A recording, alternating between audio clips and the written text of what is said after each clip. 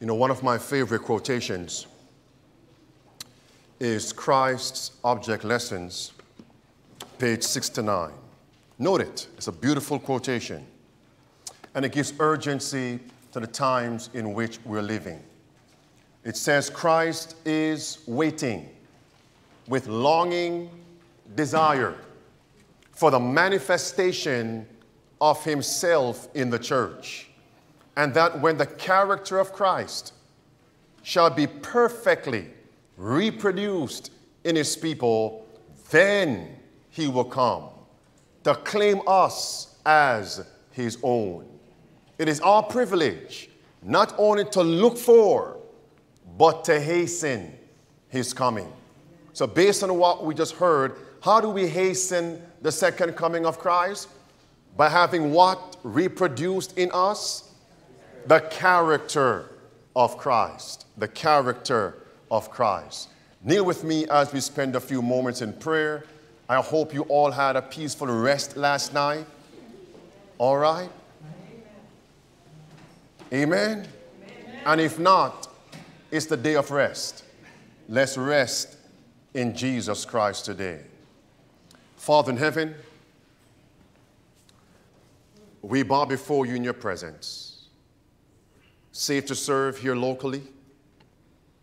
And those joining us online, Safe to Serve International, even first-time viewers, we gather in your presence and we are pleading the fulfillment of that statement in our lives.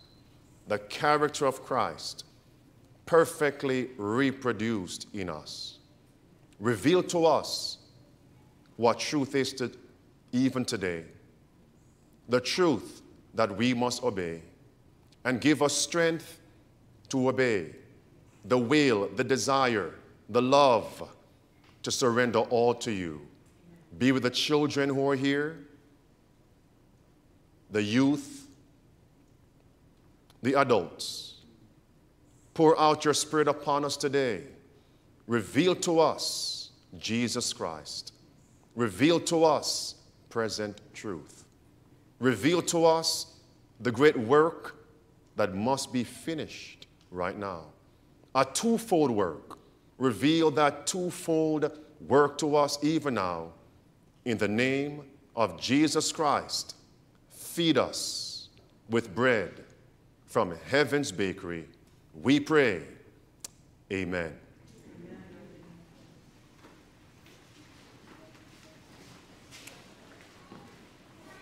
If I were to ask you a question, who Seventh-day Adventists are, what would be your response? Who are Seventh-day Adventists? Christians? No? Who are Seventh-day Adventists? Commandment keepers, Sabbath keepers. What else? Who are Seventh-day Adventists? What now? A peculiar people, remnant. They are awaiting, preparing others for the second advent of Jesus Christ. And simultaneously, they are obeying God's 10 commandments, even the seventh-day Sabbath. Seventh-day Adventist. As we go throughout this study today, I'm going to reveal to you who truly are Seventh-day Adventist Christians. Not mere professors of Sabbath keeping, not mere professors of preparing for the second coming, but there is a great work. A great what? A great work that Seventh-day Adventists must understand and must finish. And it's a twofold work that must be finished. A what work? A twofold work.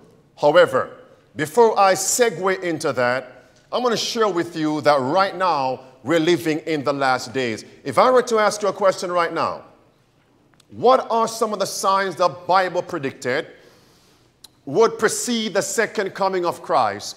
What are some signs you would relate to me? What are some of those signs? Second coming, what? Wars. What else? Pestilences. What else? What now? Calamities. What else? False prophecy. What else? All right. What about Lot? What about Lot? What are we told in the Bible about Lot in Luke 17? As it was in whose day? Lot. And what was happening down there in Gomorrah in Sodom? Now, what month are we now in right now? What month? June. What happened June 26th, 2015? What happened? Do you recall? What's that? 6 years ago? Do you recall that? The sodomy law, friends. Same-sex marriage is now the what? The law of the United States of America. And as a result, what do they label the month of June? Contextually, Gay Pride Month. Not just pride, but Gay Pride Sodomy Pride Month. Because biblically, gay means you're happy. Contextually, gay, you're happy. But now they have robbed the word gay from its original context. And now they have given to it a sodomic context. Sodomy, man with man. What if I shared with you it is rife within the SDA movement? Look at all these universities. All of them. Top to bottom, row and roll. Now focus here on this bottom left corner.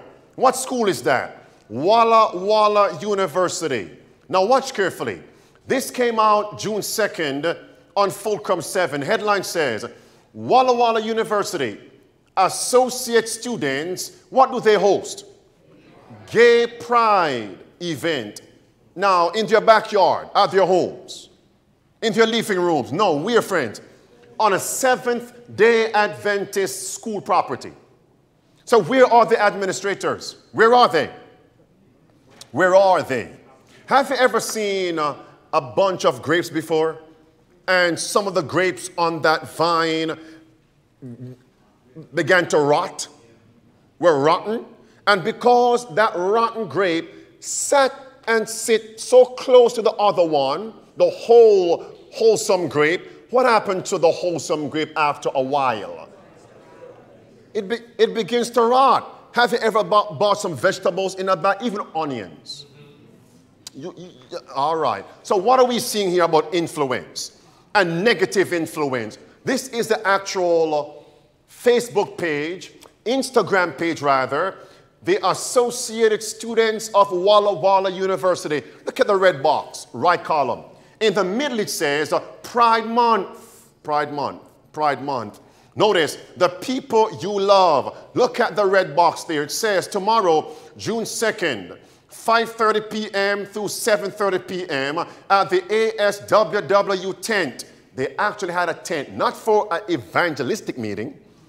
Well, they're winning souls, but not winning souls to Christ, but winning souls to Satan. Notice, it says, we will be having, red box, an event where we will be displaying and explaining many different LGBTQIA+ flags and identities.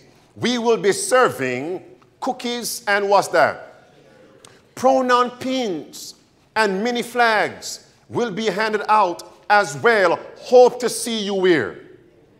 Hope to see you where? And friends, we ought not to be shocked and horrified in some sense. Why is that so? These things were prophesied. Amen. And the more you say we shouldn't talk about this, is the more by God's grace I'm going to talk about it. Amen. The Bible tells us in the book of Exodus chapter 32, what were God's professed people doing at the base of Mount Sinai? Were they eating? Were they drinking? Anything wrong with those two things? But they were eating and drinking in a perverted way. And then it says they rose up to play. What does it mean that they rose up to play? Orgy. Right there. And what was Aaron doing? Silent. But what did Moses do? After spending time in prayer for the people, Moses came down to call them to repentance. So you can say, don't talk about this. By God's grace, I'm going to lift my voice like a trumpet and show the professed people of God their sins and call them to repentance before it is too late. The work must be finished. Last Sabbath in Numbers chapter 25, we saw on the borders of Canaan, the banks of the Jordan River, while Moses and the leaders of Israel were praying, what did Zimri do? Do you recall that? Zimri took a woman from the Midianites, brought her in the camp, and we have young minds here. You know what they were doing in the camp. Great apostasy, fornication. And what did Phinehas do? He rose up and took a javelin, application, the word of God, and he what? Condemned. He slew both Zimri and Cosby in the very act. And that transpired on the borders of Canaan. So what will happen in the last days? Will it be repeated? Gross fornication, sodomic practices in the church. Now, do you recall, what does the name Zimri mean? That prince in Israel. Numbers 25, Zimri. Anyone recall? Zimri. Zimri means music, praise, celebration. And what does Cosby mean? Anyone remember? Deception. And both were committing. They joined together, so joined their names. Deceptive music. And we're told, my friends, in Selected Messages, book 2, and page number 36, when that apostate music is played, the senses of rational beings will become so confused that they cannot be trusted to make right decisions. You can say, don't talk about this. It's the more I'm going to preach about this by God's grace. But wait a minute. What does Phinehas mean? Phinehas. Phinehas, put it down. Phinehas means boldness, mercy. Apostasy grows in the church. God needs a bold voice. Boldness. Phinehas, to trust. Phinehas, it means to protect. Protector. Phinehas. And the Bible says in Numbers 25 that God made a covenant of peace with Phinehas and his posterity. Why? Because Phinehas did not fear people's faces. Amen. Phinehas represents the words of, what's that? Education, page 57. The greatest bond of the world is the want of men. Men who will not be bought or sold. Men who in the innermost souls are true and honest. Men who will not be afraid to call sin by its right name. Men who will be as true to duty as the needle is to the pole. Men who will stand for the right. Though the heavens fall, modern day Phinehas says, we are in a crisis, my friends. And the work must be finished, not by promoting sodomy, oh no, my friends, but by promoting living, teaching, and preaching Bible truth, teaching present truth. Amen. I want to segue into something else. Ready? Have you ever heard the idiom, I smell a rat? What does that mean? You know, I smelled a rat. Have you ever smelled a rat? Have you ever gone to a place and it was just, condemned, and you walked inside and you, all right. What does it mean, I smell a rat? What does it mean, my friends? To smell a rat means what? A sense that something is not right. You suspect trickery. You suspect deception. You realize that something is not as it is supposed to be. You suspect that something is wrong. Something is wrong that is happening. I smell a rat. What am I talking about now? What was so deceptive? I smelled a rat dealing with the issue of Pestilence 19. Look at the screen right here, friends. Again, This is trending. Top, Dr. Anthony, his email bolsters the lab leak theory. Have you heard about this, friends? When they're actually saying now it is clear that Pestilence 19 actually was man-made and came from the lab there in China. All right, friends. And of course, you have others. Bottom, Dr. Anthony finally admits Pestilence 19 may have come from a lab leak after his emails exposed. I've been covering this just as lately as May 12th, 2021. It's right there on our YouTube page right here. Batwoman leaked on Dr. Anthony. That's it, friends. Juiced up pestilences. Satanic scientists work in what? Laboratories. And what caused me to smell the rat ever since Pestilence 19 broke? Because great controversy. Page 589 says that Satan has studied the secrets of the laboratories of nature. And I'm telling you, he's going to work through his human agents to create pestilences, bring about calamities. And we're told it's right there that led me to smell a rat. Very suspicious. I'm going somewhere with this. Buckle your seatbelts. And the next statement is great controversy. Page 589. The very ones, we're told in great controversy, who are promoting to be great physicians. We want to help America. We want to heal the global family from pestilence are the very same ones who are bringing the disease and disaster until populous cities are reduced to ruin and desolation. As a result, I smelt a rat. Watch. Now you're seeing it, my friends. Lawmakers call for Dr. Anthony resignation or firing immediately amid Pestilence 19 flip-flops. Notice here, friends, Rand Paul gives two-word response to Dr. Anthony's unearthed, uncovered emails. What do you think those two words were? Now, I'll give you 3. I told you. I'll give you 4. I told you so.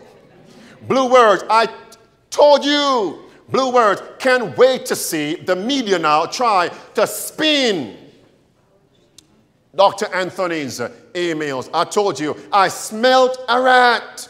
Look at this, friends. Mr. Carlson criticizes media over Dr. Anthony's emails. Just the next 5 words. Dr. Anthony is like Jesus for many people. On this issue of combating Pestilence 19, whatever he says, just go along with it, even if you have to give up your liberties, give up your religious persuasion. He has now become Jesus to the people. But he said, people who don't believe in God, I wonder, could this statement be applied to professed SDAs? When our people, leaders have been saying, your immune system is not enough, with no qualifications. And if you don't go along, Dr. Carol Allen stated, I'm going to share that with you. She actually said, if you do not take the Pestilence 19 panacea, God is not going to heal you if you contract that disease. A doctor within the Seventh-day Adventist community, that's what I mean. Now, the next slides are going to be like a time lapse, you know, when things move fast, time lapse. Because I'm not going to spend time on this. I'm going somewhere with this. Watch carefully. This is the most recent. I'll read this one. June 4th, that was yesterday, 2021, Facebook Adventist Review. Watch this statement, red box. Regardless of the consequences, the Pestilence 19 inoculations shine light at the end of the tunnel. What are they praising? Worldwide, as of May 2021, 1 billion shots have been given. Inoculation centers, even SDA churches on the Sabbath, have been set up throughout the U.S. to provide accessibility to those, and it goes on. What are they promoting? I'm going to share with you something here. Here comes the segment. I'm going to rapidly move through this. There is Elder Ted Wilson. What is he promoting? Pestilence 19. There it is, friends. Jose Cortez Jr. used SDA churches as inoculation sites. Oakwood University promoting the same. Not talking about medical. Come back here. The emphasis is not on medical missionary work. When now we have the opportunity, it's promoting Babylon's elixir. There it is, friends. All right, you have on the West Coast, Loma Linda. I'm going somewhere. Loma Linda again. I'm going somewhere with this. Even in Europe, I'm going somewhere. What are they promoting? Come back to America. West Coast, Valley Crossroads SDA Church. All right, Mount Sinai SDA in Orlando. Here she is, Dr. Carol Allen. God is not going to heal you if you don't take this. Pestilence 19, Nostrum. Past that, won't spend time there. Even in Jamaica, Glenn Samuels promoting such thing. Even in Jamaica, Pastor Everett Brown, Union President. It's there, friends, all over. What about Zimbabwe? There it is. Even in Africa, SDAs, Union Conference promoting such. Where am I going with this? I'll soon tell you. Advent Health, SDA, Institution of Health, Medical Hospital System. There it is, friends. Even 3ABN promoting such thing. All those doctors. It's clear. Where am I going with this? Watch carefully. North American Division of Seventh-day Adventists promoting the Pestilence 19. And of course they have their disguise. Well, you have your choice. Of course we have choice. So why are you pushing such things?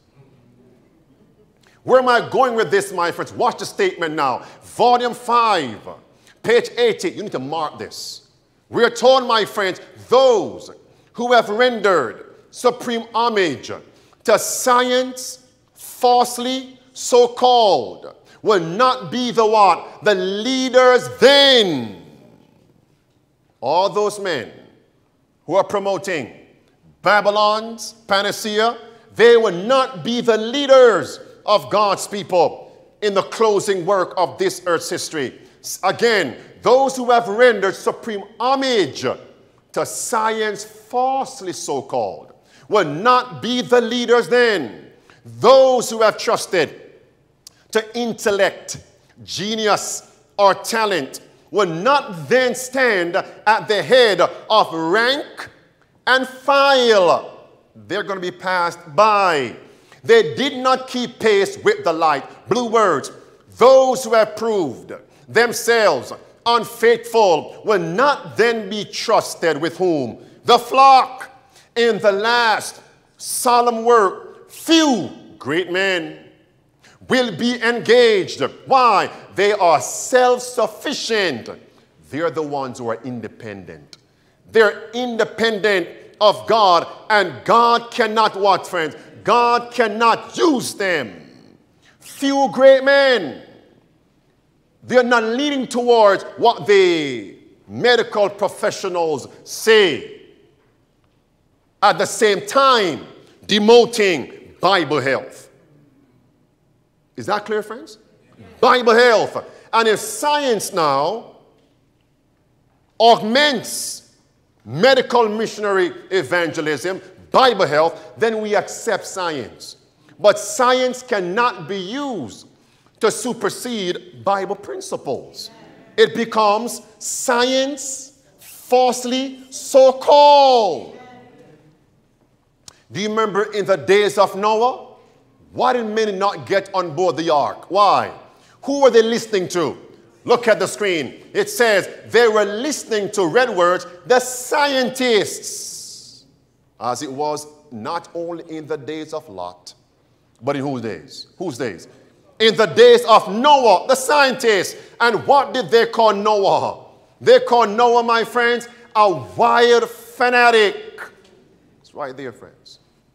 Next quote. Red words. A wild fanatic. He's a mere alarmist, a deluded old man. Well, give me the old paths. Jeremiah chapter 6 and verse 16. Thus saith the Lord, stand you in the ways and see, and ask for the old paths. Where is the good way?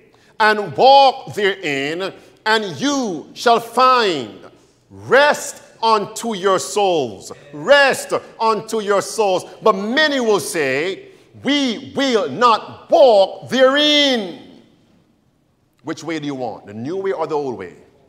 Man's way or God's way? It's right there on the screen, my friends. Again, those who appear to the world as a great physician, they're the same ones that will bring the disease and disaster. And the second paragraph says, when you see this, what comes next? A false system of religious faith. What is that, friends? It's Sunday worship by law. Go with me to Revelation chapter 18. I'm going to segue now into our Bible study. Are you ready, my friends? Are you ready? Do you see how close we are to the end? And will the calamities become more frequent and more disastrous? Will they become more frequent and more disastrous? Yes, until what is enforced on the screen? Sunday rest by law. How close are we, my friends? It's time to get ready. It's time to receive the former and the latter rain. That's what we're going to continue to study. The former and the latter rain. Revelation chapter 18. Now look with me at verse number 1. What does the Bible say? Who does the Bible say will descend from heaven? An angel. And what does this angel have?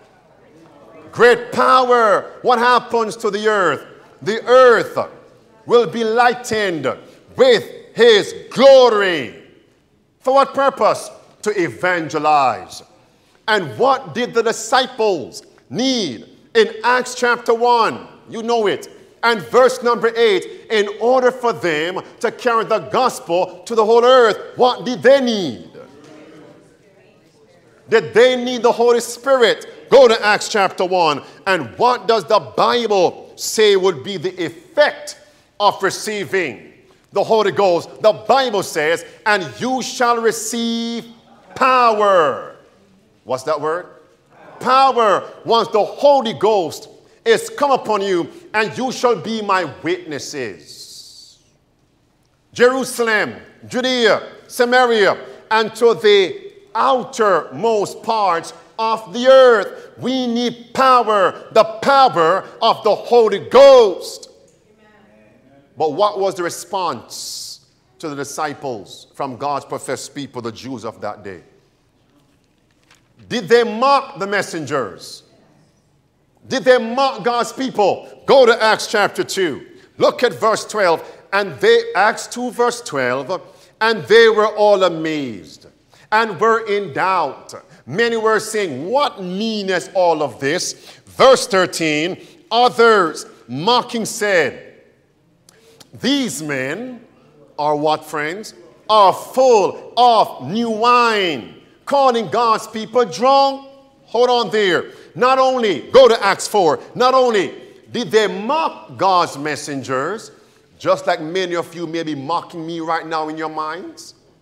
Some of you online, possibly, because God's words are agitating you. You mock to your own detriment. I'll still pray for you. I'll still love you.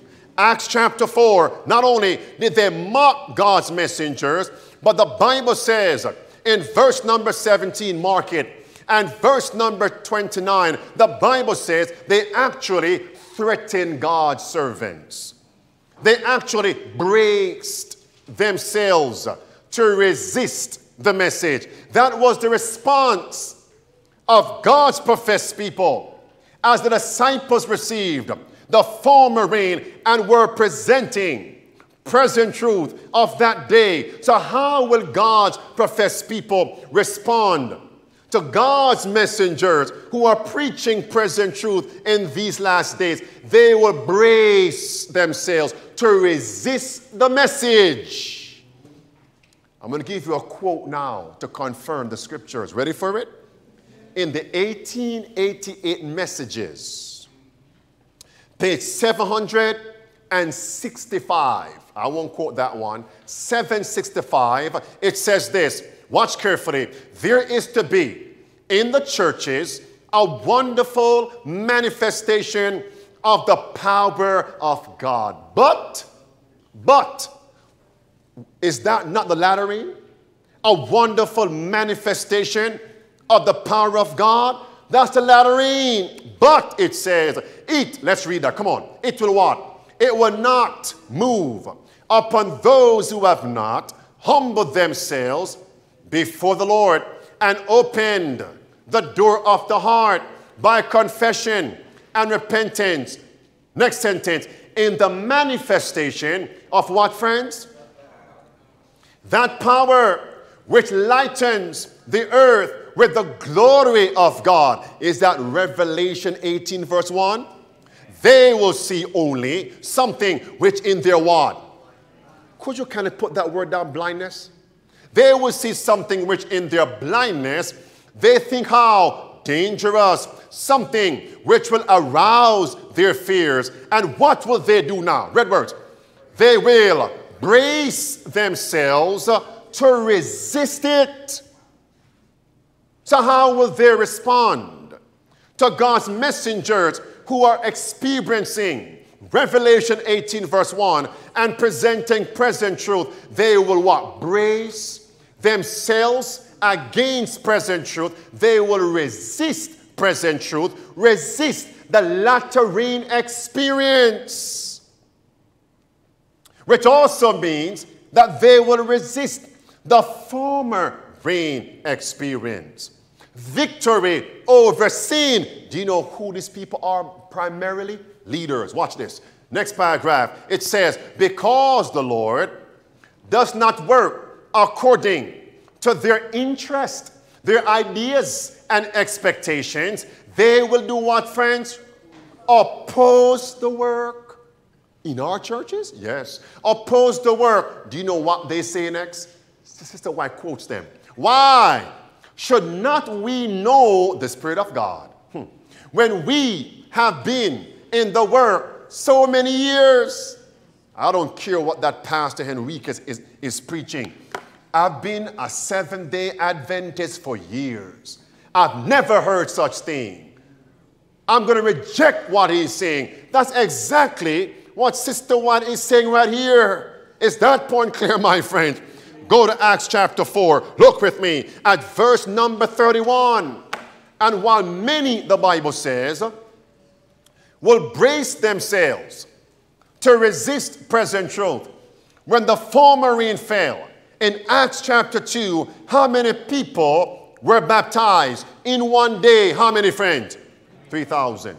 Acts 2, verse 41, verse 47. How many were baptized in Acts 4 and verse 4? 5,000. Go to Acts chapter 4. Acts 4, look at verse 31. Verse 31. And when they had prayed, the place was shaken, where they were assembled together. And they were what, friends? All what? Filled with the Holy Ghost. Praise God. And they spake the word of God with what? Boldness. And whose name means boldness? Oh, you remembered. Phineas. Go to verse 32. And how many came in? What's that word? What's the third word in verse 32, my friends? Multitudes came in as they were filled with the Holy Ghost. I want to ask you a question. When the disciples went to reap the harvest of souls on the day of Pentecost, who was the person that had sown the gospel seed? For them to be able to reap those souls, 3,000, 5,000, a great multitude. It was whom? It was Jesus Christ. Go to John chapter 4. That means when the latter rain falls and we bring in, it's falling now, when it falls in great measure, and we go forward to gather in the souls after the Sunday law crisis, it means something must be sown before. What is that? The gospel. It must be so now. Where are we going to, my friends? John chapter 4, and look with me at verse number 36 of John chapter 4. Are we there, my friends? The Bible says, and he that reapeth receiveth wages, and gathereth fruit unto life eternal, that both he that soweth and he that reapeth may rejoice how? Together. Verse number 37, and herein is that saying true. One sows and another reaps, picks the fruit. Verse 38, Christ now says, I sent you disciples to reap that whereon you bestowed what? No labor. Praise God. Other men hold on there. Come to the screen. Acts of the Apostles, page 44. I won't read all of this. Look at the red words. Red word says, the conversions that took place on the day of Pentecost were the result of what? This sowing. The harvest of Christ's word, my friends, revealing the power of his teaching. So who sowed those seeds? Who sowed those seeds? Look at the second sentence. During Christ's life on this earth, he had what? Sown the seed of truth, and what? Had watered it with his blood. Next quotation. Oh, friends, you know what? Do you remember last week I shared with you? When we go to give the world the final warning to come from Babylon into Seventh-day Adventism, Bible Christianity, present truth, it's not going to be a new message that we're preaching. What would be the difference? Do you recall? What now? We are the ones who are converted. Do you remember I spoke about the lamp, the wick, the light in the lamp, and the what around the lamp? The lampshade. And many times the smoke creates a cloud on the inner of the lampshade. And what must you do to get a brighter light? Clean that lampshade. So what will bring this latter-rain power without measure, great light to lighten the whole earth? What must happen within? We must be fully cleansed. From how many sins? From all sins. And that's what this is saying. Watch carefully. The arguments of the apostles alone, though clear and convincing, would not have removed the prejudice that had withstood so much evidence. Pause right there before I read. The next sentence, do you have co-workers who are prejudiced against truth? Do you have neighbors who are prejudiced, meaning they are rejecting your plant-based diet eating? They are rejecting your Sabbath-keeping teaching, rejecting your dress reform, lifestyle, and teaching. But when the latter end falls, in full measure, we are told the truth will cut through unbelief. Do you know why? Our vessels are completely cleansed. Not only arguments, no friends, red words, but the Holy Spirit send the arguments home to where? To heart with what? Divine power. We're told, watch carefully, great controversy, page 611, page 612. Do you know what must be sown now? The truth. What are some of the ways we can sow the truth right now? To reap the harvest in the time of the Sunday law. How should we sow the seeds of truth right now? Any examples? How? Come on, talk. Talk to me. What now? In our lives, health. Health books. What else? Look at this right here. Look at this. Look at the blue words.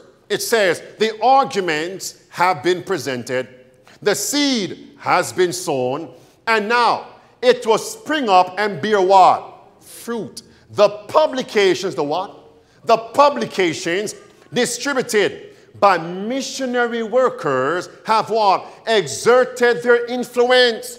Yet, many whose minds were impressed have been prevented from fully comprehending the truth or from yielding obedience. Now, when the latter rain falls, yes, friends, in full measure, those who were hindered by parents, by children, by husband, by wife, by brother, by sister, by circumstances, from accepting present truth, will now be set free from captivity.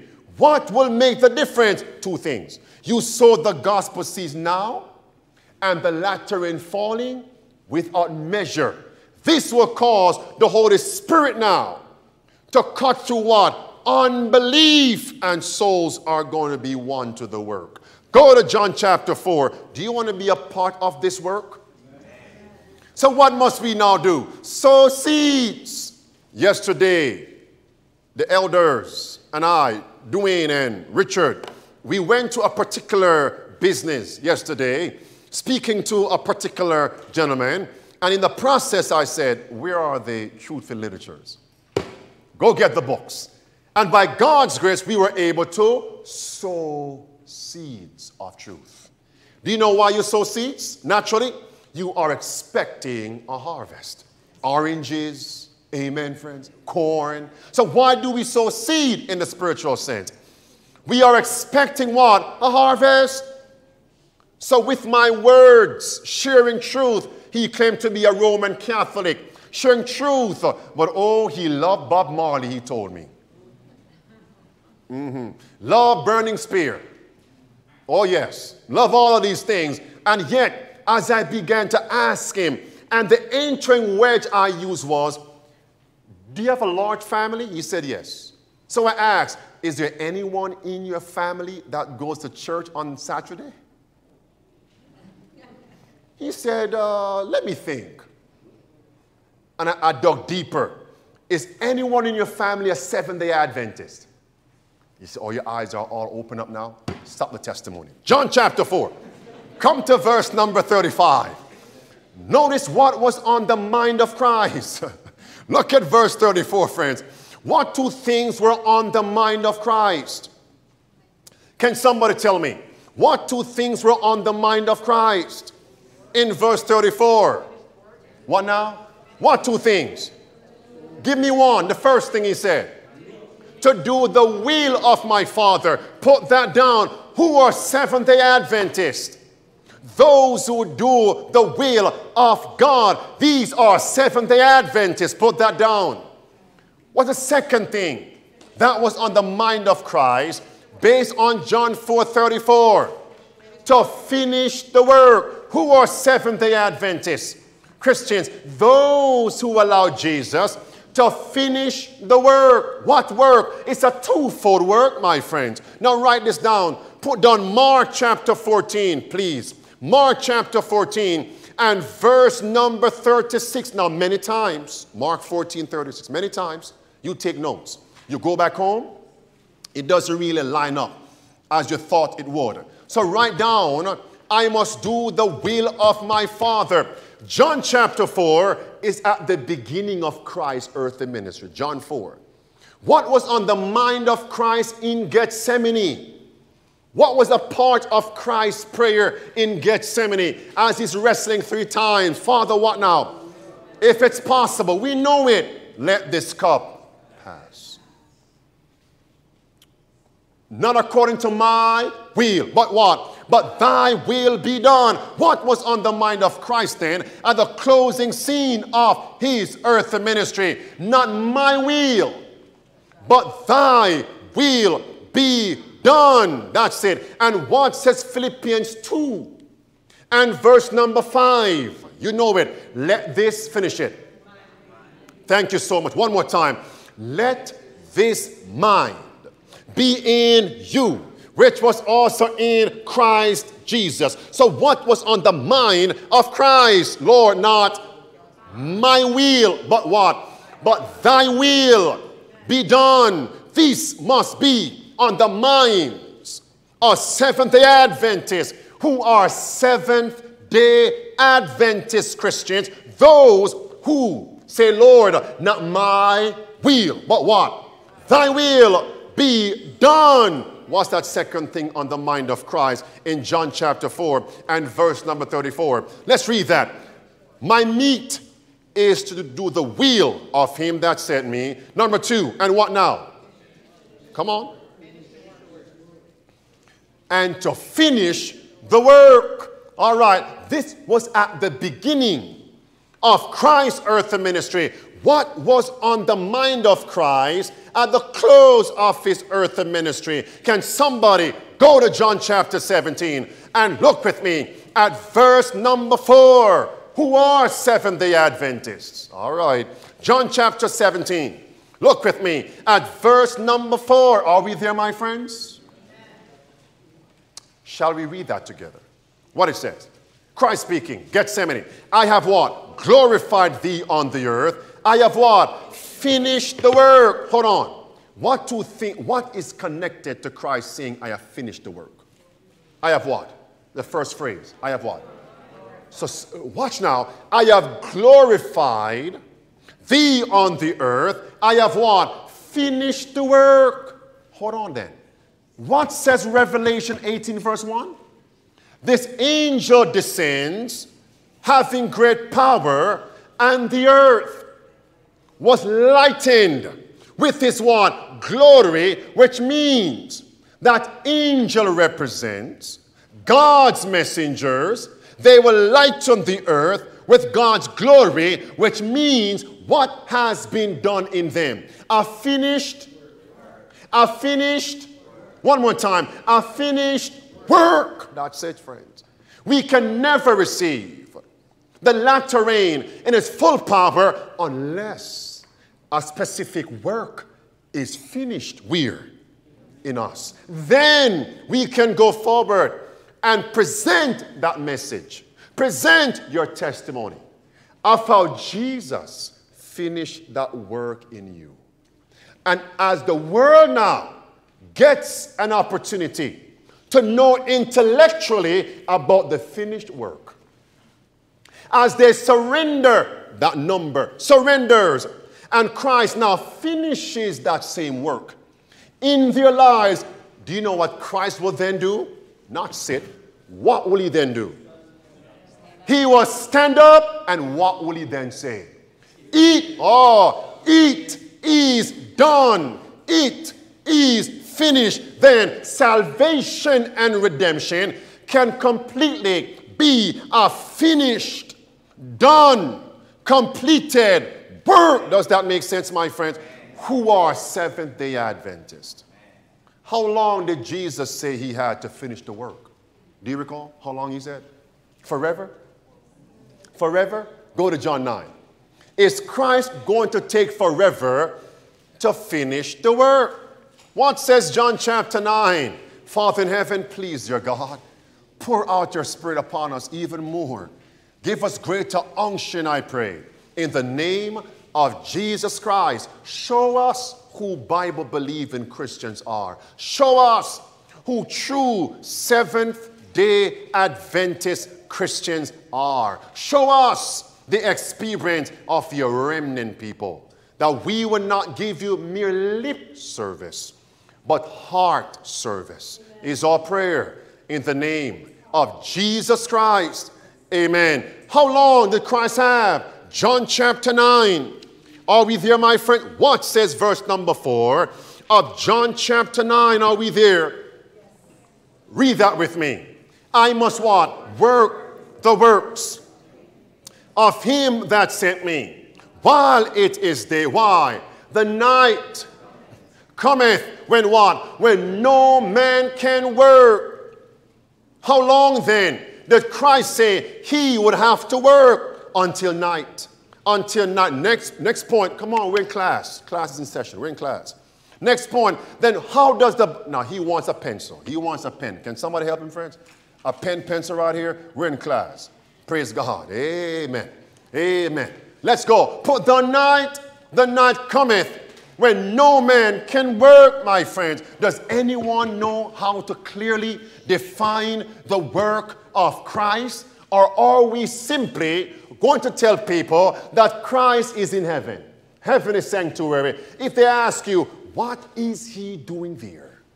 Can you specifically, succinctly define his work? Watch carefully. John chapter 9, put down the night cometh when no man, that means even Christ, when no man can work. What does night represent in the Bible? Night, the close of probation. Put that down. Night represents the close of probation, which means, no big words, which means you no longer have the opportunity to be saved. It's over. Is there anybody in the New Testament that comes to your mind? Night caught him. It's a him, male. Night caught him, and there's no more opportunity given to him. His salvation had ended even while he was alive. Thank you. Judas Iscariot. Write down John chapter 13. Put down verse number 27 of John 13, verse 27 and verse number 30. That's number one. Night also has a secondary application. Night when no man can work. Anybody knows that, my friends? Night, I must work the works of him that sent me. While it is day, the night cometh when no man can work. What would night represent also? Death, my Sister Enrique. Death, put it down. Death, my first. Night, think about this. Is the dead conscious? Can the dead work? Can the dead think? The dead communicate? Can the dead praise God?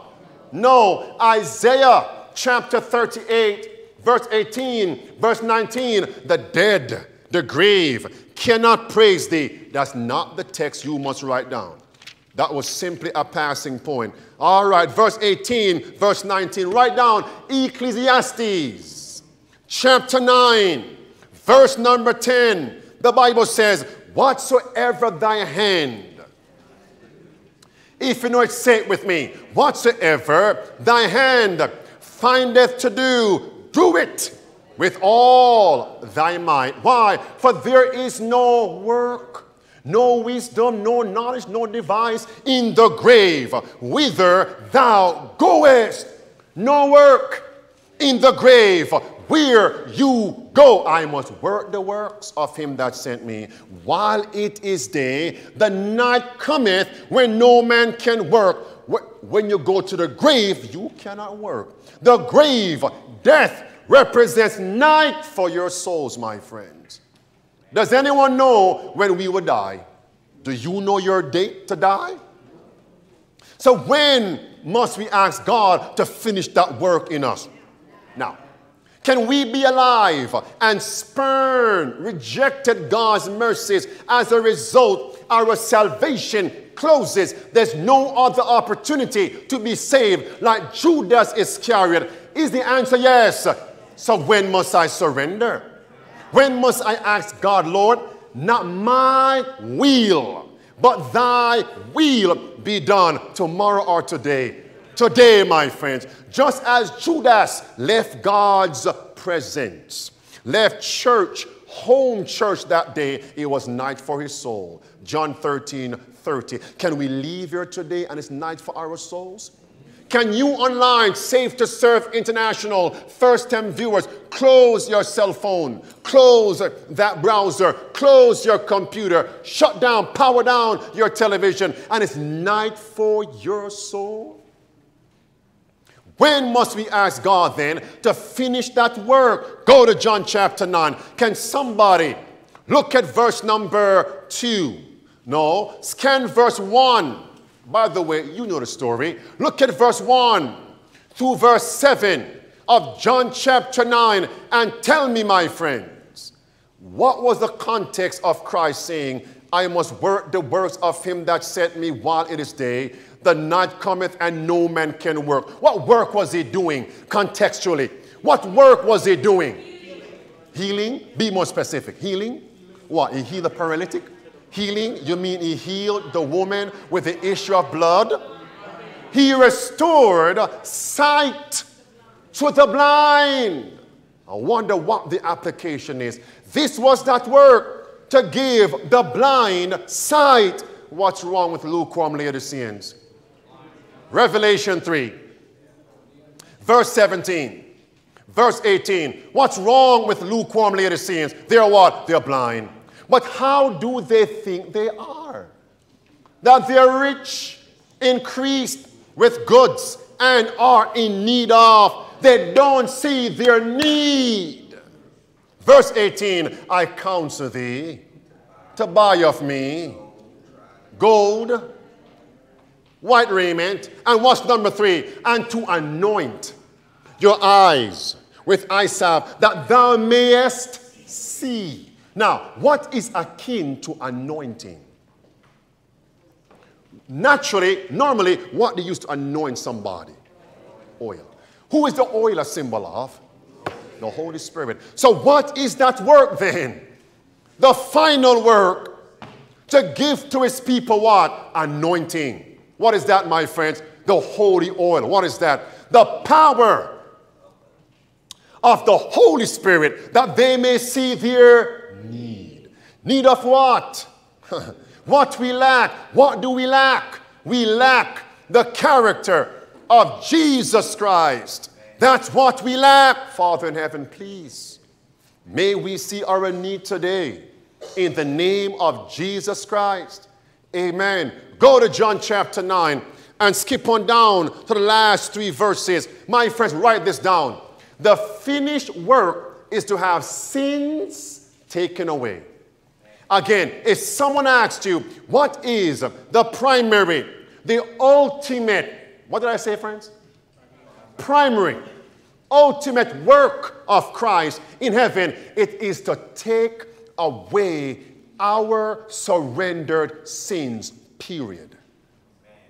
That's the most succinct way to put it. Go to John chapter 9. Look at verse 38. Verse 38 says, watch carefully, go to verse 39. And Jesus said, for what, friends? Judgment. I'm come into this world, that they which see might not see. Mercy. And that they which see might be made blind. Look at verse 40. And some of the Pharisees which were with him heard these words, and said unto Jesus, Lord, are we blind? They were being very facetious. Are we blind? Christ was not up for humor that day. Look at verse number 41. Jesus now said, if you were blind, you should have no sin. But because you have said, we are not blind. What did Christ now say? Therefore, your sin remaineth. What does that mean, your sin remains? Your sin remain where? Remain on you. On you. But what was the mission of Jesus Christ? Based on John chapter 1 and verse number 29. Behold, finish it, the Lamb of God, which taketh away the sins of the world. That's it. But those who say, I don't have any need, I see, I'm okay, your sin remains a finished work. Now, where did Christ begin to take away sins? Now, comprehend my question. At which specific place did Christ begin literally to take away man's sins? Where? Specifically. Come on, you know it. Come on. Don't be afraid. At the cross. On Calvary's cross. What did Christ say in John 19 verse 30? What 3 words? What 3 words? It's akin to I must finish the work. What did Christ say, friends? It is.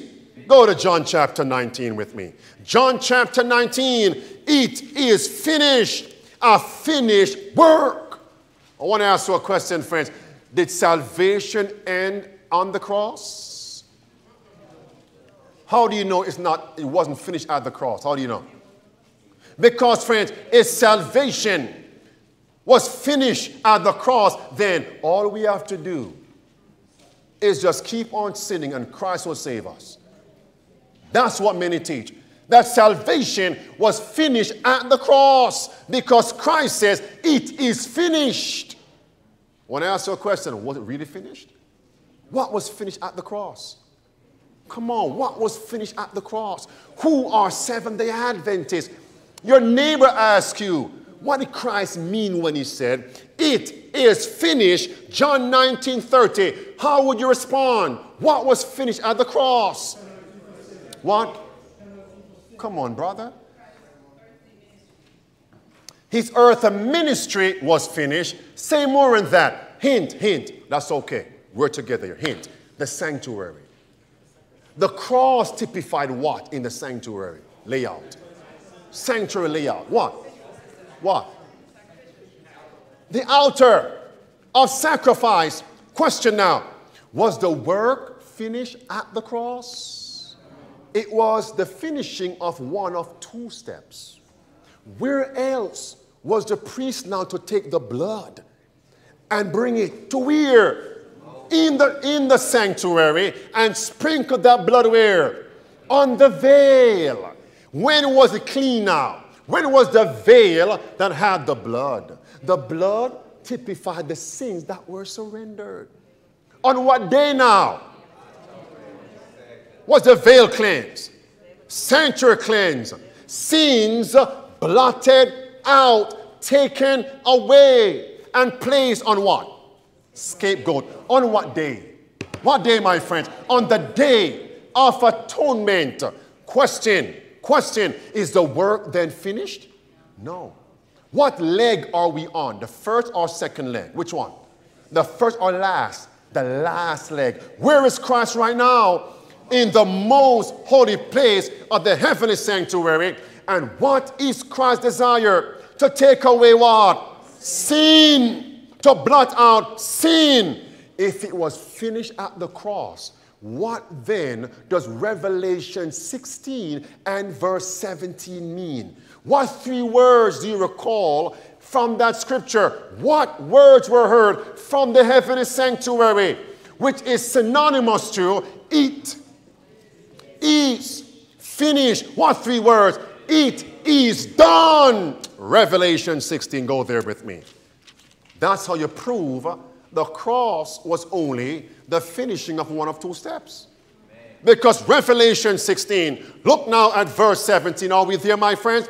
Verse 17, what does the Bible say? And the seventh angel put out his vial into the air, and there came a great voice out from where? From where, my friends? The temple. Where's the temple? In heaven. And what were those words? It is done. That's it, friends. It is finished at the cross. The altar of sacrifice. Where's Christ now? Heavenly sanctuary, most holy place. For what purpose? To take away sins. Now what scripture shows us, the taking away of sins and placing those sins on the typical Satan, the scapegoat. What's that scripture? The clearest scripture. Thank you. Leviticus chapter 16. Go there with me, my friends. Clear, friends. Leviticus 16. This is the finished work. I must work the works of him that sent me while it is day. Why? The night cometh when no man can what, friends? Can work. Leviticus chapter 16. Look at verse number 20. Can you all kindly read that verse with me? Verse 20. What it says, my friends. And when he hath made what? What's that word? End. So when does salvation end? Not in the courtyard, at the altar. That's the first. It is finished. Then you move where? Into the most holy place now. Day of atonement now. When the work is at its end. What must happen to God's people? Go to verse 21.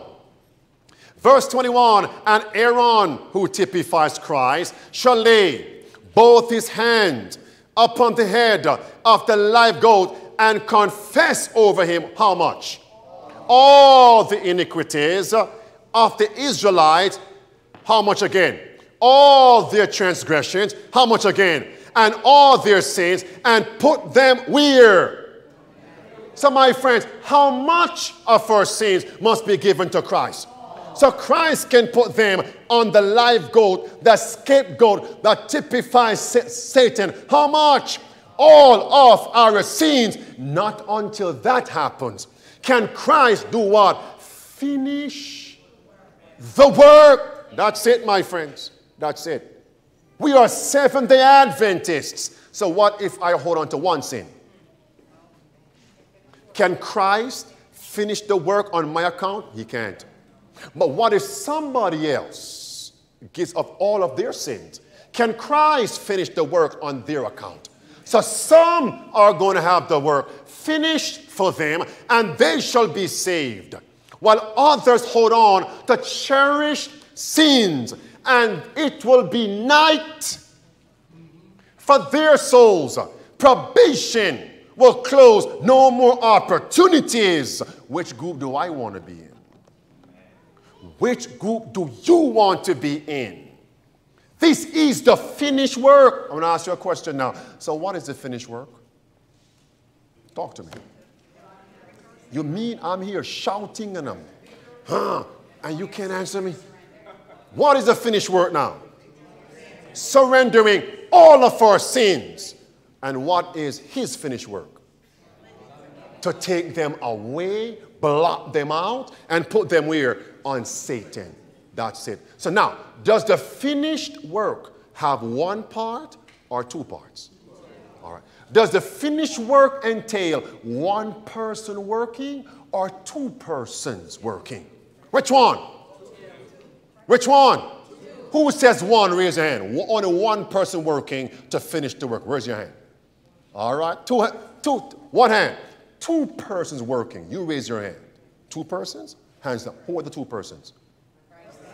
Christ and whom? And me. Christ and us. What's my work? To surrender all sins. What's his work? To blot out our sins. This is the finished work. We are Seventh-day Adventist Christians, and this is what separates us from the world. This is it. Go to verse 29. Look at verse 29 of Leviticus chapter 16. Now we know this. 10th day, 7th month is called what day? Day of Atonement. Look at verse 16. Verse 29 rather. Whose work is seen in verse 29? Whose work? God's work, Christ's work, or man's work? Tell me. You have to teach this. Talk to me. We're in class. Whose work is in verse 29? It's my work, your work, it's man's work. So whose work is in verse 30?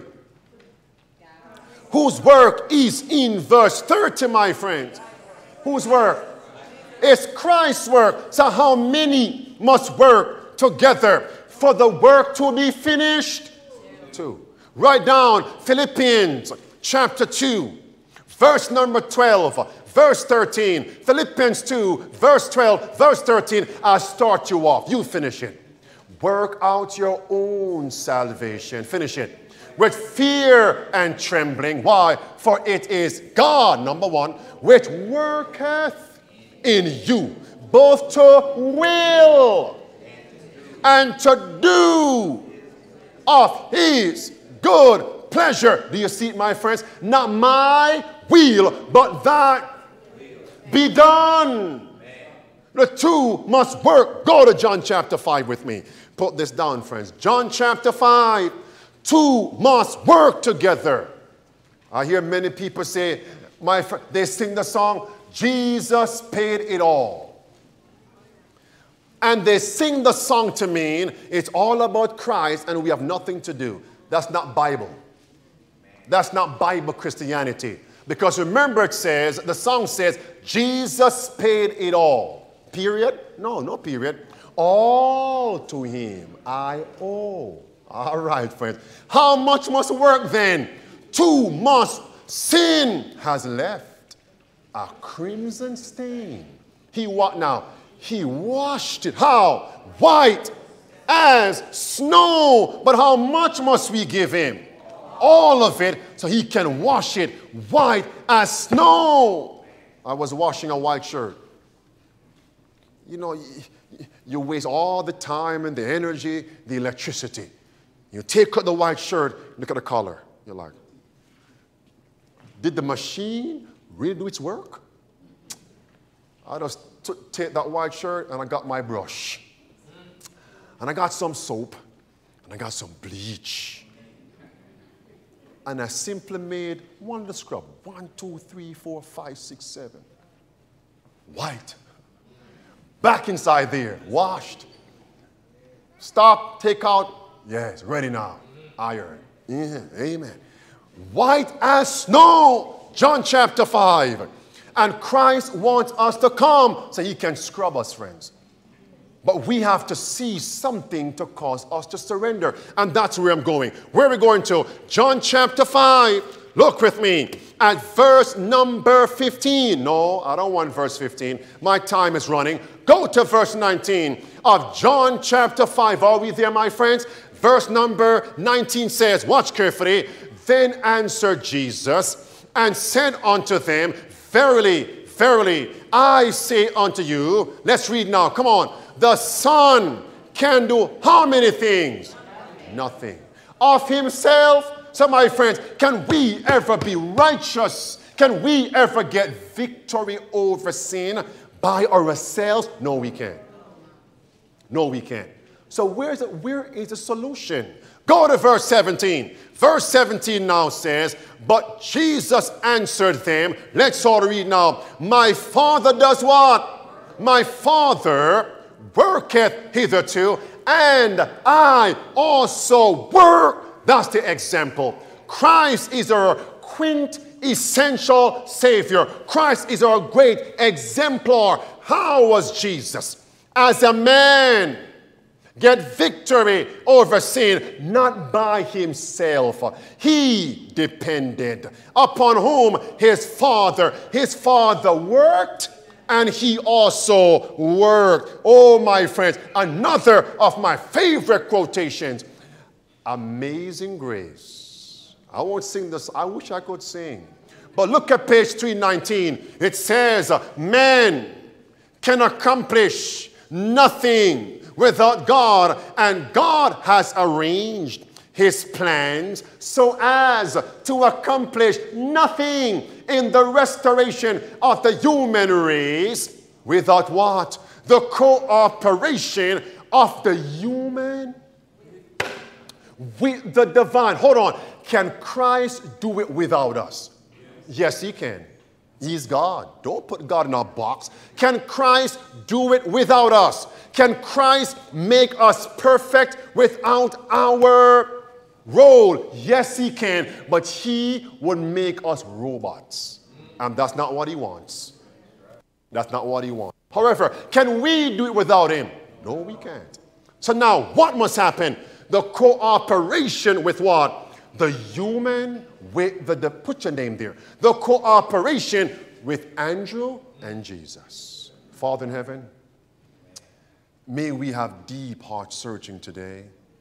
Are we really Bible-believing Christians? Are we really Seventh-day Adventists? Do we know who we are? Speak to us, dear God. As Samuel said, Lord, speak, thy servant heareth. In the name of Jesus Christ, amen. Let's get back to the quote. Last sentence, it says, the blue words, the part man is required to sustain is what, friends? Immeasurably what? Small. But what, friends? Yet, in the plan of God, it is just that part that is needed to make the work a what? A success, as I always say, in a ratio.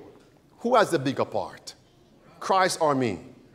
Christ or us? Jesus. How much of it? I always say 99.99% is all God's part. What is my part in the equation? 0.01%. 1%, it's an immeasurably small, but it is the part that is needed to make the life work a success. I must birth the works of him that sent me while it is what? Death can come at any time. The close of my salvation and yours at any time. When must we surrender? It is when, my friends, right now. And friends, God is going to do 5 things to lead us to surrender. You need to write them down. We did not come to church to hear a man speak, but to hear God speak through the Bible and the spirit of prophecy. We are here to be trained as much as we can due to circumstances beyond our control. Number one, how is God going to get us to surrender all? Number one, he's going to reveal his love to us. Amen. Why do we not present God as loving? Huh? If you don't know the God of love, how can you present a God who is loving? You can't. Have I experienced his love? Number one, and notice, we love him because what? He first loved us. Put that down. Love. Oh, you want scriptures? John 3:16. You want text? 1 John 4:19. John 3:16, 1 John 4:19. Love. That's it. Number two, he is going to convict us of our sin. That's how he will get us to surrender. Convict us of our sin. Now, and once he convicts us of sin, what is the third thing? What must we do? When convicted of sin, we must now what? Surrender. Number 3. Surrender. And friends, number 3. And once we surrender, what will Christ do for us? Number 4. If any man confess his sins, God is what? Faithful and just to forgive us of our sins and cleanse us of all unrighteousness. Number 4, he pardons. Number 4, he forgives. Number 4, he treats us as if we never sinned. This is what God does for us. Step number 4. That's it, friends. Forgiveness. Pardon. He treats us as if we never, ever sinned. Number 5. What happens next? Go back into sin. Go back into sin. What would he do then? Give us power not to return to sin. John chapter 5, verse number 14. Go and finish it. You know it. Go and what? And sin no more. John chapter 5, verse number 14. One more scripture. John chapter 8 and verse number 11. Go and sin no more. That's the finished work, my friends. And think about this. If we go and sin no more, can Christ now finish the work? Can Christ now finish the work and take all of my sin, all of your sin, and place them upon the originator, the progenitor of sin, that old dragon, that old serpent called the devil and Satan? Will Christ then be able to finish the work? Christ is waiting with longing desire for the manifestation of himself in the church, himself in me, himself in you, when the character of Christ shall be perfectly reproduced in us, then he will come to claim us as his own. It is our privilege not just to look for, but to hasten his coming. Do you want to hasten it, friends? Do you want to hasten it? Do you know what we're studying right now is water to our thirsty soul? Imagine you're being beaten up all days in the week. You're wondering, questioning your salvation throughout the week. Those of you who are local here, Safe to Serve International Online, first-time viewers, you're wondering, am I in a saving relationship with Jesus Christ? Where is the assurance? We always sing, blessed assurance. Jesus is mine. Oh, what a foretaste of glory divine, my friends. Where is the blessed assurance? Look at the screen. When the doctrine of justification by faith was presented, ironically, providentially, at the Rome meeting, it came to many as what? Water comes to whom? The thirsty traveler.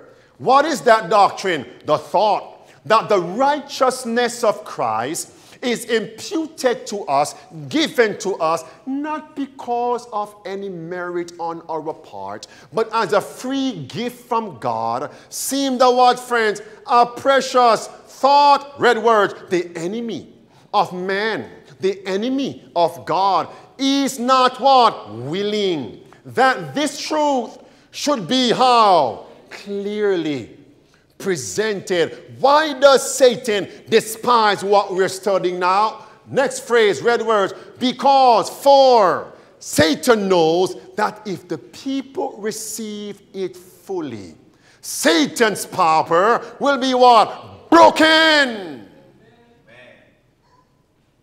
You're going to be set free today. Broken, my friends. Do I need more of this? Do I need more? All right. Broken.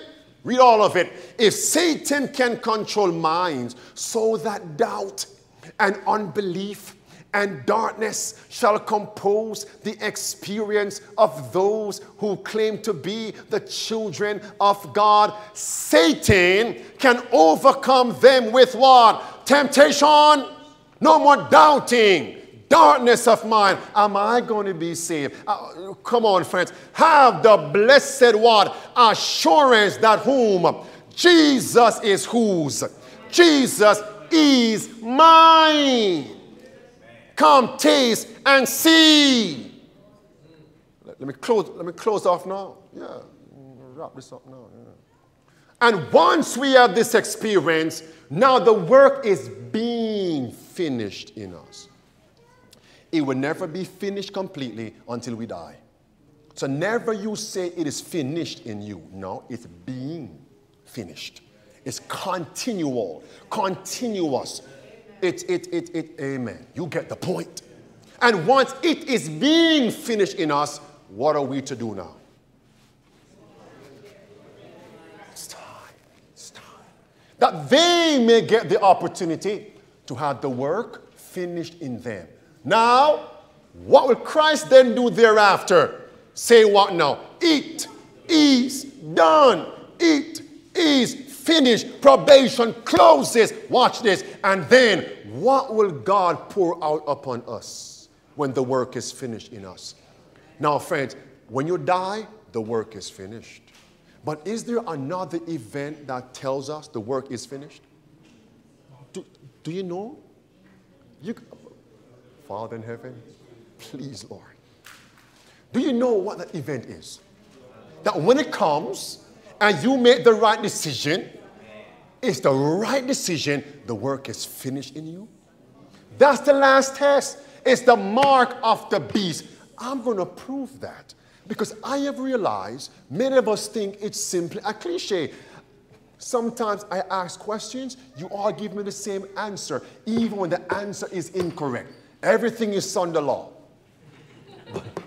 But let me tell you something. We're going to prove from Scripture at the Sunday law, when we make the right decision, at that time, the work is finished in us. Watch this.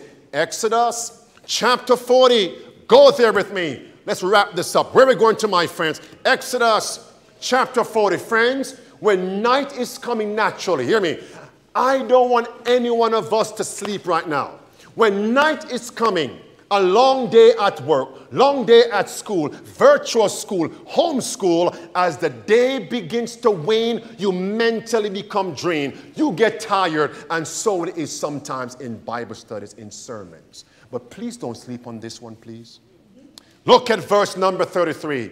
The Bible says of chapter 40 of Exodus, it says in verse number 33, and Moses reared up the court round about the tabernacle, underscore tabernacle, and the altar, and set up the hanging of the court gate. Let's read the next 5 words. What it says, my friends, together. So, finish it.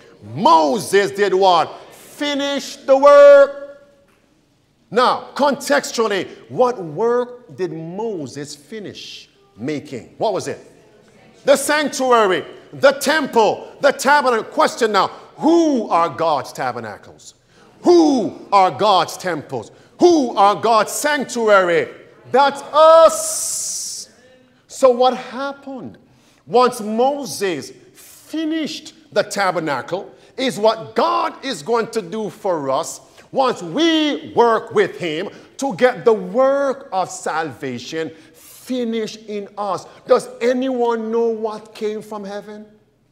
Once the work of the tabernacle was finished, it says cloud. What comes to mind? Cloud, cloud, rain.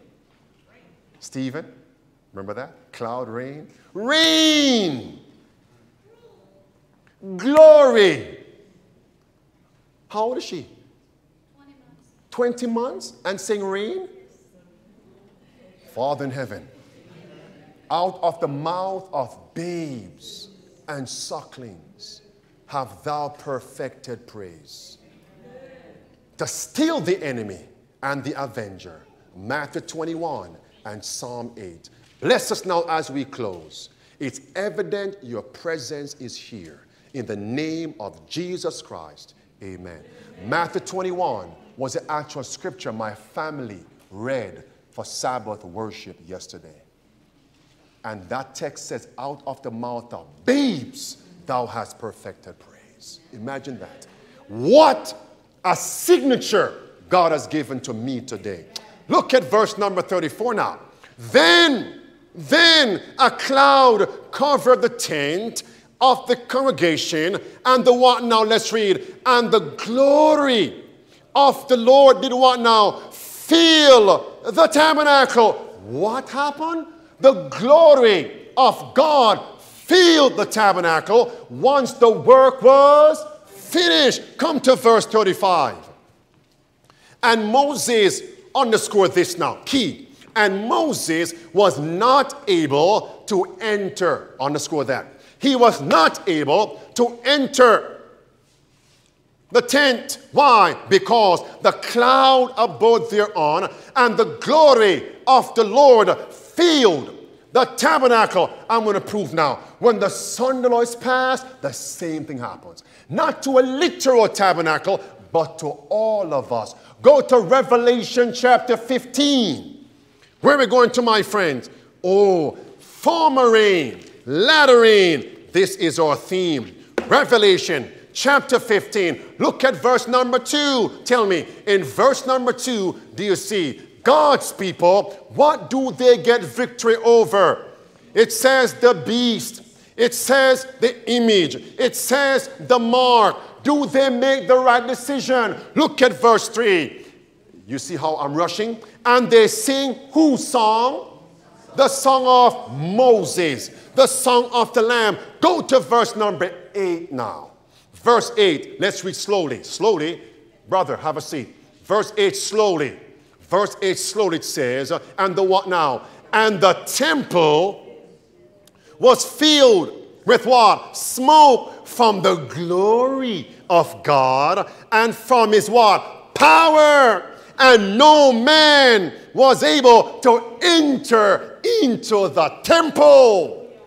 What time period is this?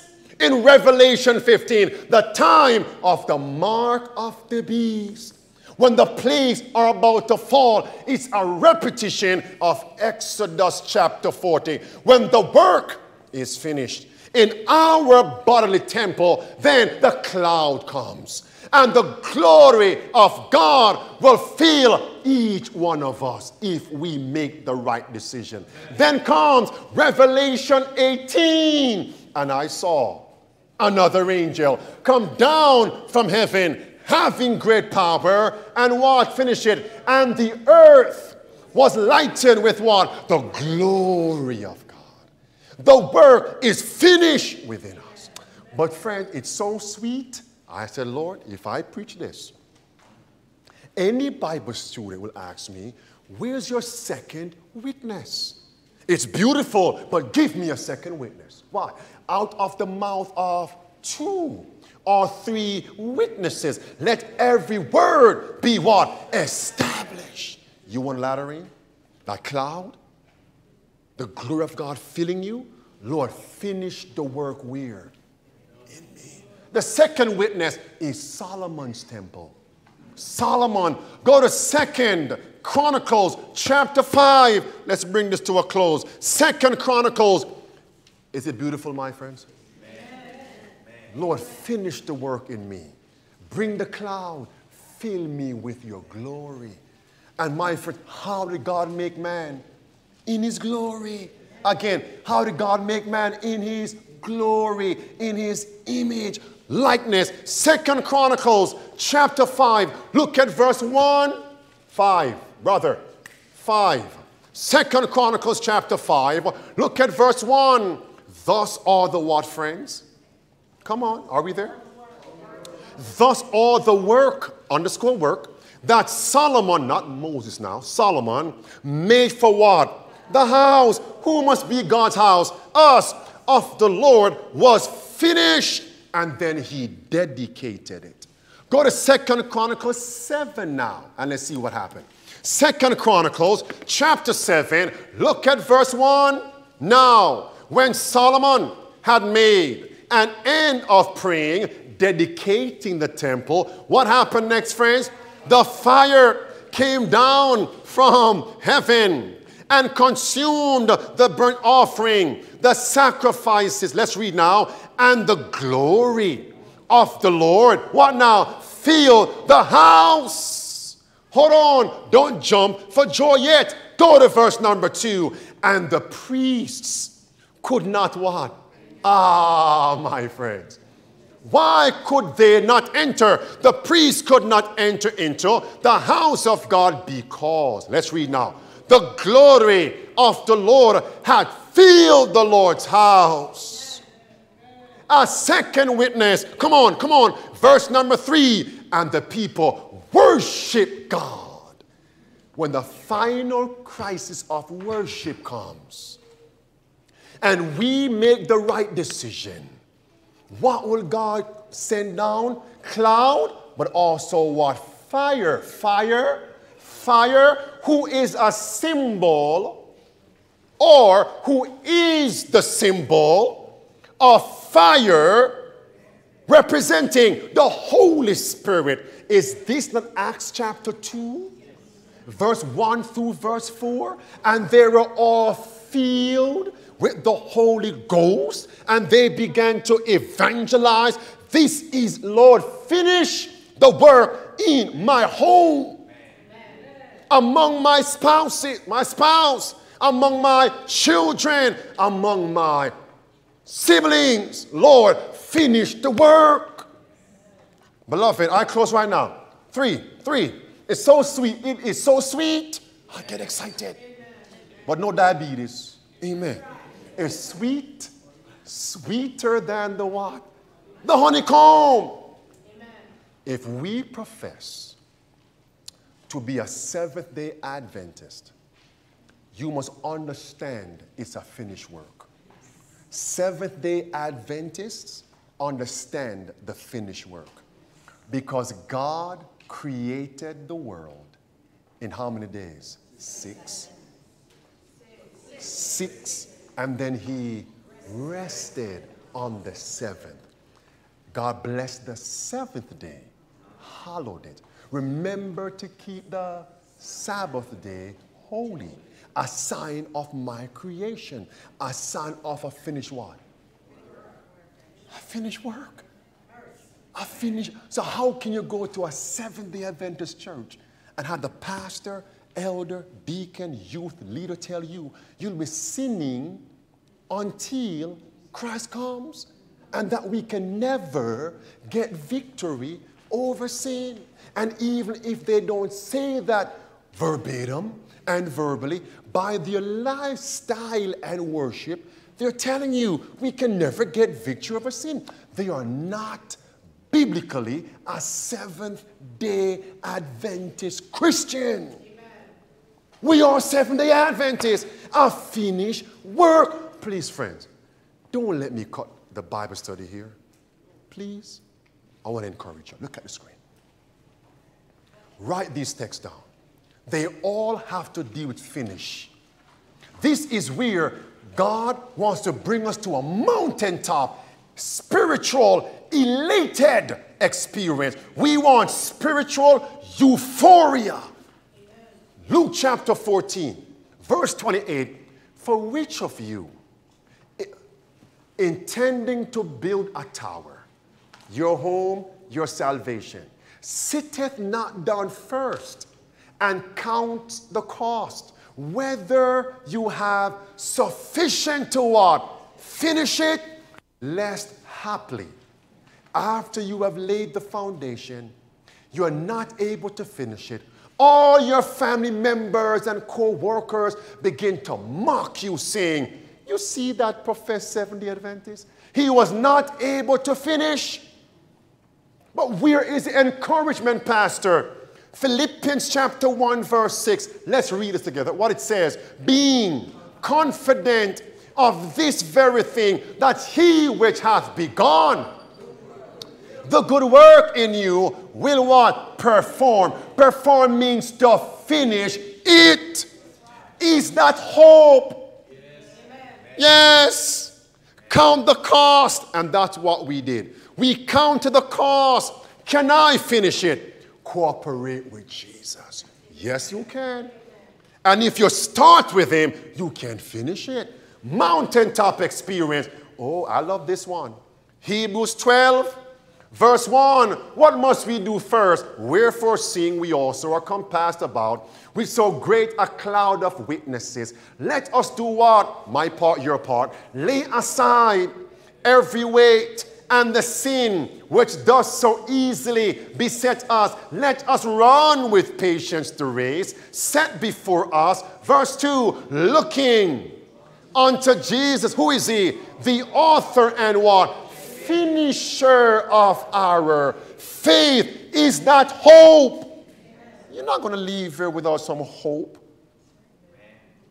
Amen. Every meal you cook, you have a special ingredient. You don't make, oh, come on. I was going to say curry, a curry dish without your turmeric. Zechariah chapter 4, the hands of Zerubbabel have laid the foundation of this house. His hand shall what? Finish it. How will Zerubbabel finish the house? Verse 6. The Lord says now unto the same person, Andrew, not by might, nor by power, but by what? My spirit, Zerubbabel. Andrew, put your name there. Sincere Seventh-day Adventist, sincere Bible-believing Christian, you can finish the work. Hope, my friends. The devil is beating upon us all throughout the week. Where's the hope? Doc, where's the hope?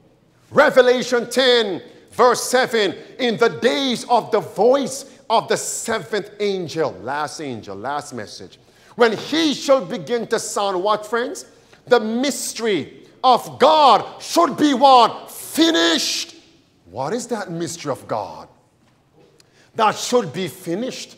Seventh angel, last message. Colossians 1:27. The mystery of God among the Gentiles is what, friends? Christ in you. The hope, that's hope. The hope of glory. Verse 28, which we preach, that we may present, red words, every man how? Perfect in Christ Jesus. Hope, my friend. May I give you one more?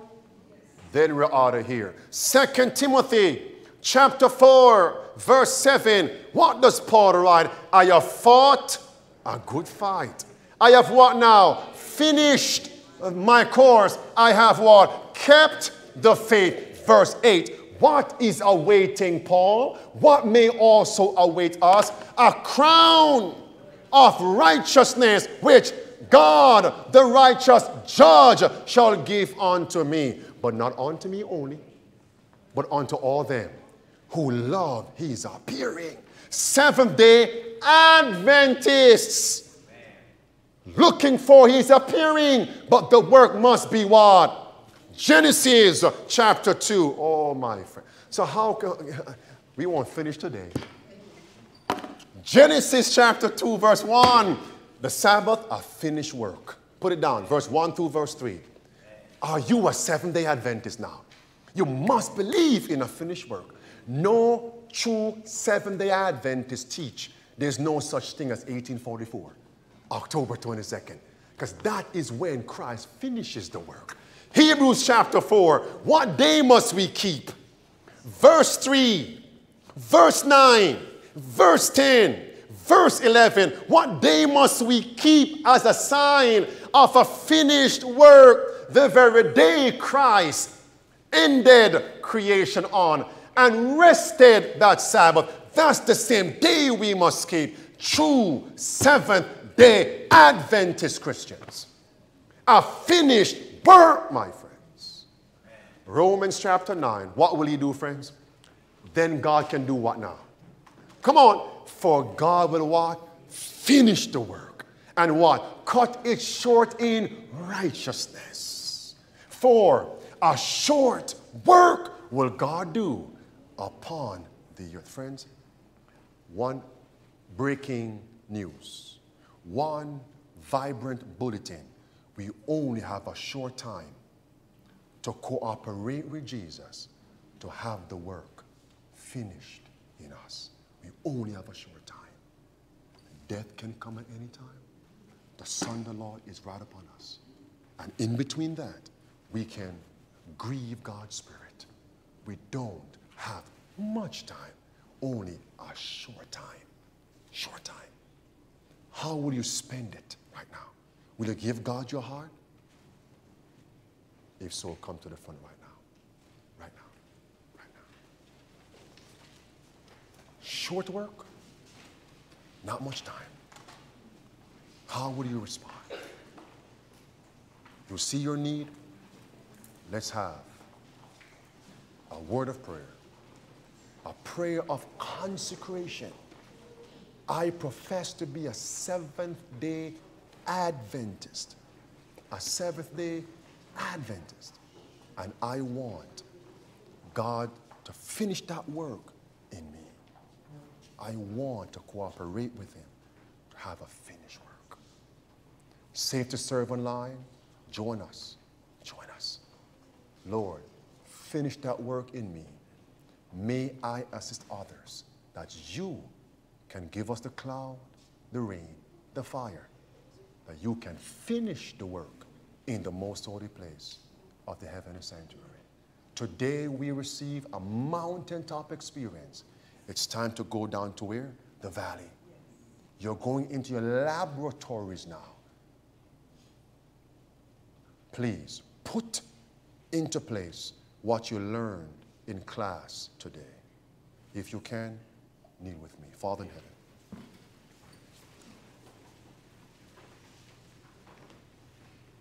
thank you for answering our prayers, that you would reveal yourself to us.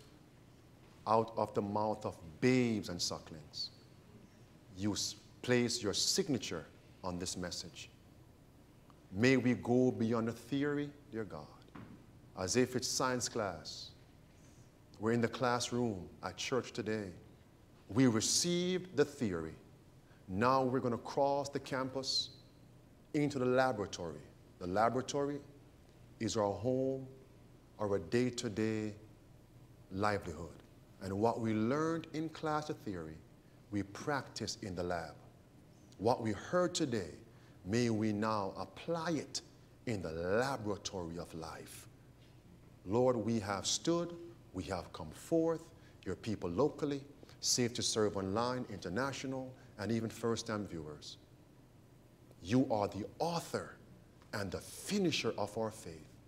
he who hath begun the good work will perform, will finish it. Not by my might, not by our power, but by your Spirit, saith the Lord. Thank you. Save us, we pray, and prepare us for the baptism on June 26th in Atlanta, Georgia, is our prayer. In the name of Jesus Christ, amen.